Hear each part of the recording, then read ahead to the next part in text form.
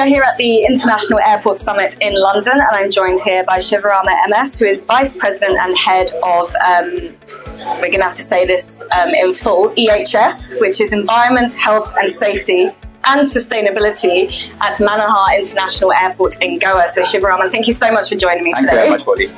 My first question for you is, can you tell us a little bit about your very long job title and what it means for the airport? This is basically, in fact, I'm heading environment, health and safety and sustainability aspects of Manohar International Airport, Goa, India. And this is being operated and maintained by GMR Group, GMR Goa International Airport Limited. Currently, in fact, my main role is basically to prevention of incidents and protection of environment and prevention of occupational diseases also, and also to implement the best industry practices, and also to implement sustainability initiatives towards a global best green and clean and sustainable airport. This is my role in the company right now as of now, and basically, in fact, environmental sustainability is basically the core values of our organization.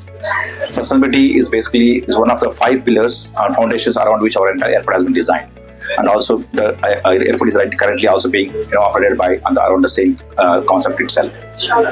So ours is basically tabletop plateau airport, surrounded by valley and forest. Surrounded by the side of our entire airport boundary. That's what in fact the challenge is for us. In fact, we need to maintain and also protect the environment, including flora and fauna around that area. That's what is a challenge for us. It's been a challenge for me also. And of course, we already incorporated everything into our system itself by design. So that's taking care of the entire aspects by design itself. And of course, you mentioned that it's quite a new airport. So has it recently been redeveloped, or how old is the airport? So right now, we are currently into 11th month into operations right now. Of course, we have taken a lot of inputs and learnings from our earlier airports also, whereas from Delhi Airport, Hyderabad Airport, and other international airports which is being operated by our group.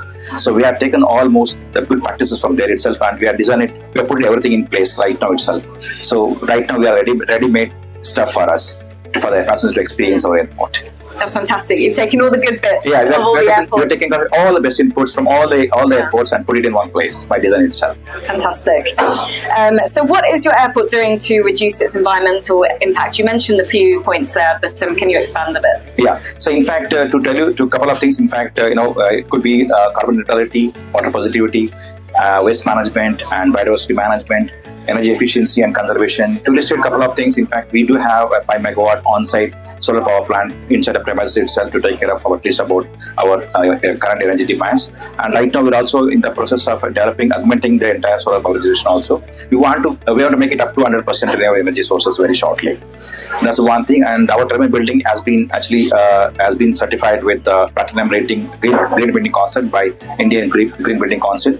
So which is basically for encompassing all design aspects, all sustainability aspects from design, construction as well as also operation itself. And we have been practicing right now the zero carbon neutrality program.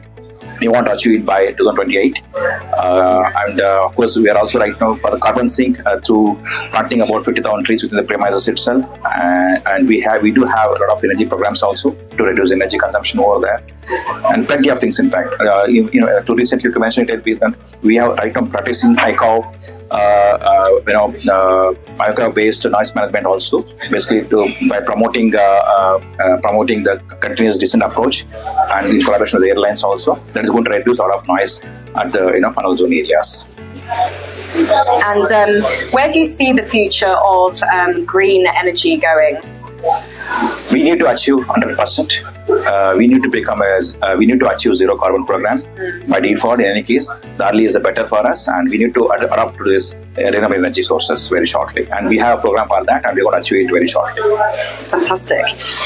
Now, what is the health aspect of your role, and why is it important for airports? Given our recent past. Yeah, in fact, I do head the health department over there, because in fact, currently, in fact, our this is very very pragmatic and very well thought program for us.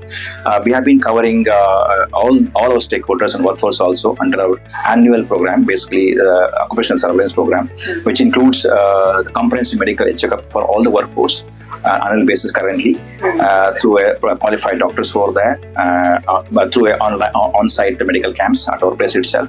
This is basically to capture all their, the maybe year-on-year basis, what could be the health effects on them. So that we are going to capture it also. We are going to help them out in case of in case they need any kind of help from outside.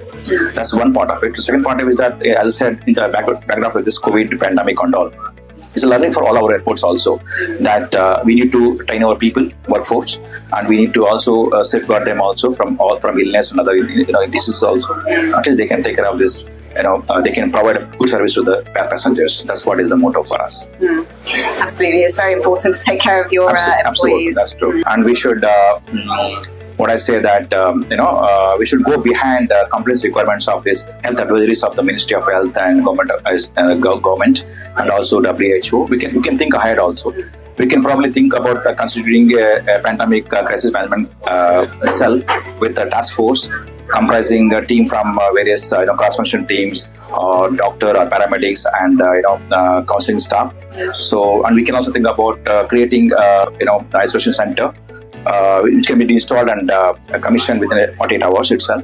That's possible.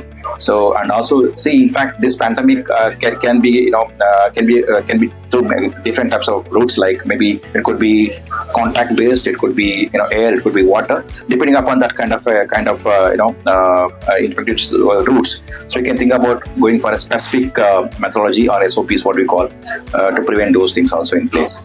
And obviously, in fact, periodical mock drills and periodical trainings also will certainly help for that to matter. Shivarama, that was my final question. Thank you so much. Thank you, Amrika. Really, I'm excited to be part of this exhibition.